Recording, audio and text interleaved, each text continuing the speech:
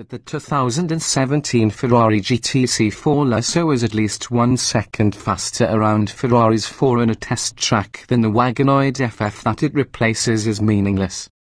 Partly, this is because it's essentially an update on the same car. But it's also because, according to Stefano Varesco, the man responsible for the Lusso's vehicle dynamics, improving lap times wasn't a target for the Lusso development team. More to the point, the all-wheel drive Lusso is clearly a GT car, a machine made for triple-digit sweepers and deserted highways more than for alpine switchbacks. Hot laps? They're in the Lusso's purview but certainly not in its crosshairs. So it matters little when we find ourselves in a parade of buses, cyclists, and even sport bikes operating with a churlish disregard for velocity while climbing switchback roads in the Italian Alps. That a Ferrari should be so disrespected on its own turf is astonishing.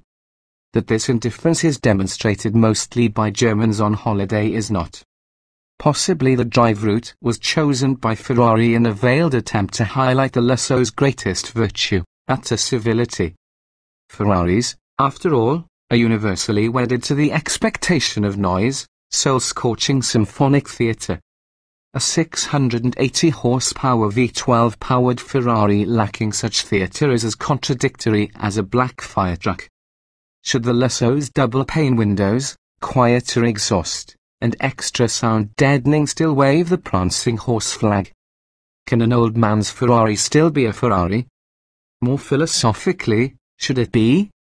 The collective heart of the Tifosi just skipped a beat. Drives like a Ferrari still, it works. The Lusso doesn't make itself small on these roads. It just swallows them whole. There's nothing subtle here, but there is a calm confidence about its abilities. Utterly stuck to the ground, the front tires follow every command from the lightly weighted steering wheel, and, in turn, the rest of the big Cooper bays. Don't think you're going to slide this car, it's not that kind of machine. It almost never overburdens its front tires, but neither does it want to power out sideways. If there's oversteer to be had, even at low speed, it demands the kind of inputs that often result in regret. V108 photos, the V12 delivers. Although it doesn't detonate the 2.1-ton Lusso out of slow corners the way that, say, a Nissan GT-R's twin-turbo 6 does, it pays off in an 8,250 revolutions per minute swell that makes engines with half the cylinders feel like playthings. Shifting the 7-speed dual-clutch automatic at speed is hampered only by an infrequent need to find the column-fixed shift paddles. It is a wildly flexible thing, this engine. But the Lusso is not perfect. Its transmission vacillates counterintuitively in low-speed maneuvers where precision is most required. The steering effort is so light that guiding it prudently can be challenging. And it's quieter than the FF, especially at idle. Its exhaust is intentionally hushed, which Ferrari says is to better suit owners who will drive these cars daily. Still, 3 hours later, after showing its taillights to every Iveco truck in the Alps, we realize the truth about the Lusso is evident. Ferrari has created the world's best answer to the Porsche Panamera. But forget Germanic stoicism, this 4-seat, all-wheel drive hatchback is dripping with Italian flourish.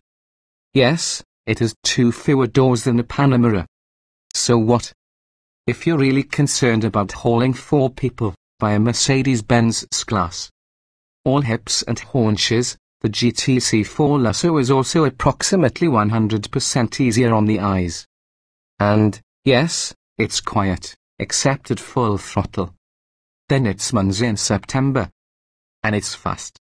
Just a revised FF? Which brings us to the point, the GTC4Lusso is Ferrari's replacement for its FF, a Ferrari whose identity was always in question, torn between pragmatism and passion. The Lusso fares better on style alone, with more aggressive rear fenders, sculpted sides, and a larger grille. Dimensionally, the two are virtually identical, both riding a 117.7-inch wheelbase, which is 1.6 inches longer than that of the recently revealed second-generation Porsche sedan. the Lusso's V12 gets a higher compression ratio from redesigned pistons.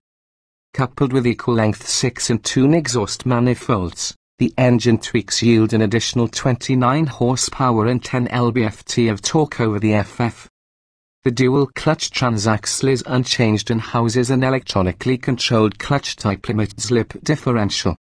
Although it's made up largely of the same hardware as the FF, the GTC4Lusso's crux move is its unusual all-wheel drive system, which uses a top-speed gearbox driven directly by the nose of the crankshaft. The top speed's range is sufficient to cover the rear transaxle's first 4 gears. In 5th through 7th gears, the Lusso is a rear-wheel driver. Clutches on each front half-shaft allow torque vectoring to each front wheel. A more efficient heat exchanger with increased thermal capacity enables the delivery of more torque to the front wheels in dry conditions.